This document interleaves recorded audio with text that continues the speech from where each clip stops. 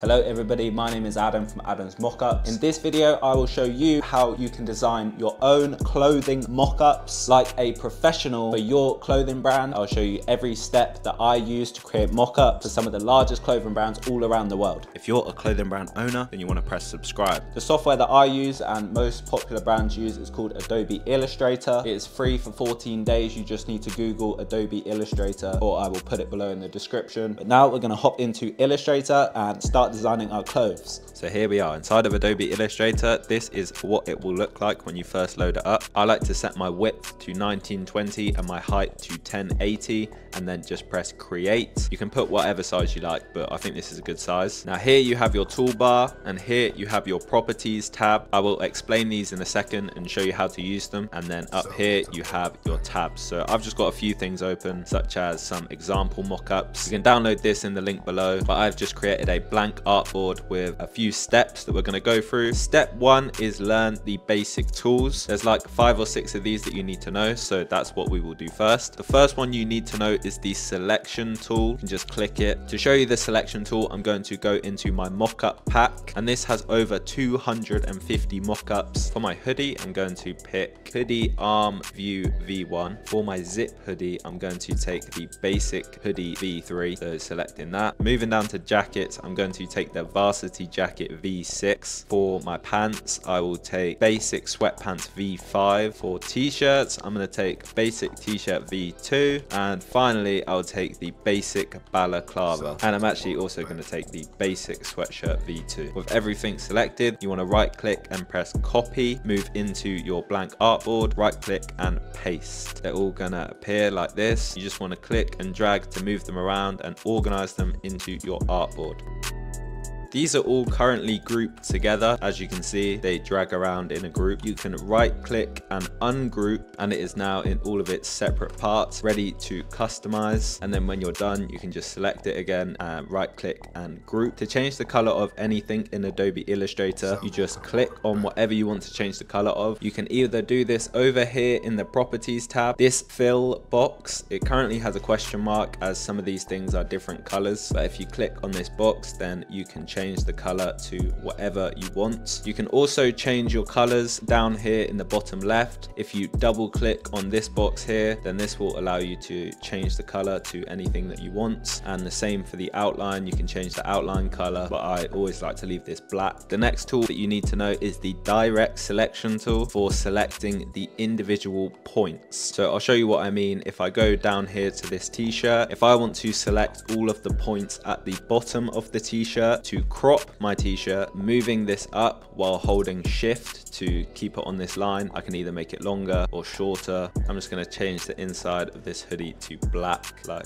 that. The pen tool is for creating your own custom shapes. If I select the pen tool and then I zoom into my t-shirt, if I click, it's going to create a point, and if I click and hold, then it's going to curve my line like this, and you can just get it to where you want. I'm going to try and create a heart, and using the direct selection tool, I'm just moving these points, and I'm pretty happy with how that's looking. So now we have a love heart. It's currently got a black fill and a black outline, so I want to set the fill to red. I'm going to make my t-shirt white. Now I'll just leave that like that until I get to the text tool. First, I'll show you the shape tool. This one's pretty self-explanatory. I don't need to really go through this one, but if you hold down on the shape tool, it will bring up more options, and you can select any of these shapes. And if you just click and drag, then it's going to create the shape you've selected. I've gone for a star, and I think with this slider here, I can add more points to my star, which is pretty cool. Then we have the text tool. With this, you can create any text that you want. You can do loads of things with this tool. So for example, if I write my name and I just move it to the center of this hoodie, over in the properties tab, you can change the font to any font that you want. Just scroll through, all of your fonts will be there. But to bend this text, I'm going to go up to effect, warp and arch, and it's going to arch this like so. Here I'm just adding some text to the heart I made a second ago to make this I love New York design. The last tool that we have on our list that you want to know is the eyedropper tool. Now you can see if I were to just click on these masks and use the eyedropper tool and then click on the hoodie, it's just going to copy all the attributes from whatever you click on. So that's what it's done, and they are all of the tools explained. So I'm just going to go through now and use these tools and finish off designing the rest of my mock-ups. This brand called Peso, which does these clean blanks, I'm going to try and recreate those. So if I just search up Peso clothing logo, their logo is right here. I'm just going to save image as and save that to my computer and drag it in. Now as you can see, I can't edit this and it is also blurry. So what I want to do to fix both of these problems, if I press image trace up here, then just like that, it is basically done everything that I want, but you can see it's not quite perfect. But if you go down to preset and change this to high fidelity photo, then it'll fix all of that. And you want to press expand to make it its separate parts, press ungroup to ungroup everything, and just go through and delete all of these little white bits. And now we have our logo ready to go. Now I've just brought in these 3 reference images for the colors. I've just brought these in from Google like so, and I want one hoodie to be brown. Now it's looking good, but what it is missing is this acid wash effect that you can see on this hoodie here. To add this is super easy. We just need to use a clipping mask and find something that resembles an acid wash. So if you think of what an acid wash effect sort of looks like, it's like this misty fog effect over your clothes. If you go to a website called Vectorise and you were to search for fog, the top one on the list is free, so I'm going to go for the top one. If you press download now, and if I just bring this into Adobe Illustrator, I'm going to size this down, and you just want to place it sort of over your hoodie. I'll size it up to where I want it. Now to clipping mask this and to have it just inside of the mock-up and not going over the edges as it is now, you need to send what you're trying to mask to the back. So if you right click and go down to arrange and send to back, now that it's at the back, you want to select it and also select the base of your mock-up. With these both selected, you just right click and make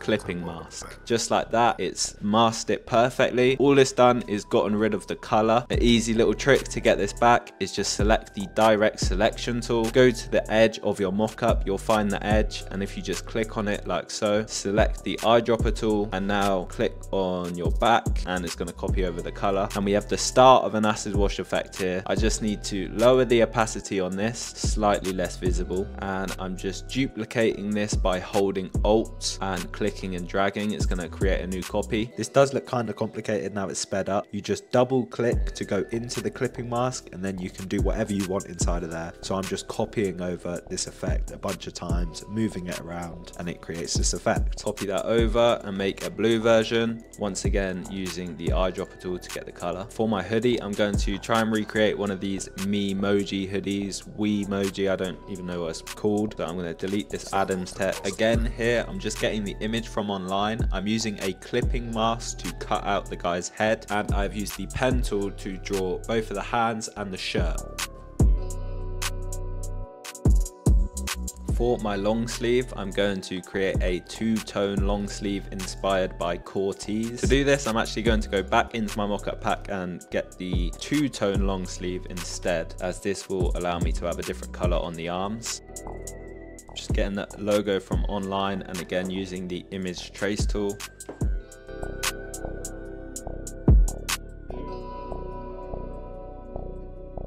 I'm going to clean this scene up real quick.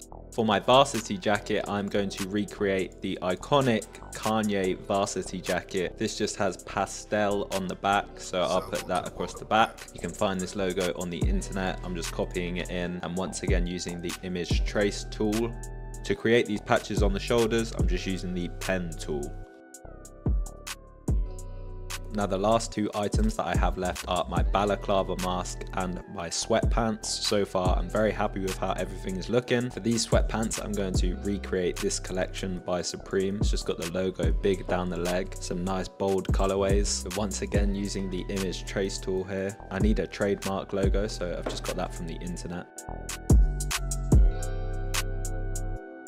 Now finally for my mask, I'm going to go for this sort of design with this face tattoo design above the eye and below the other eye.